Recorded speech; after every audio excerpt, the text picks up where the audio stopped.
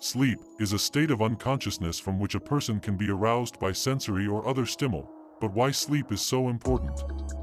Actually, not getting enough quality sleep can lead to a variety of health issues, including decreased cognitive function, weakened immune system, and even a higher risk of chronic diseases like diabetes and obesity. Now, let's talk about the types of sleep. Type 1 non-REM sleep. This type of sleep is divided into 3 stages: N1, N2, and N3. During the N1 stage, also known as light sleep, we can easily be awakened. It's the transitional phase between wakefulness and sleep. In the N2 stage, our brain activity slows down even more, and our body temperature drops.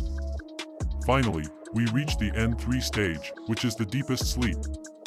During this stage, our bodies repair and regenerate tissues, promote growth, and enhance immune function. Non-REM sleep is essential for overall restoration and feeling refreshed the next day.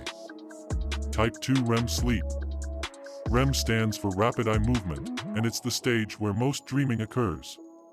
During REM sleep, our brain activity resembles that of being awake, while our body essentially becomes paralyzed.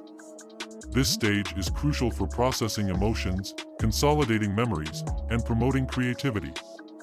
Interestingly, newborns spend about 80% of their time in REM sleep, while adults usually only spend around 20% in this stage.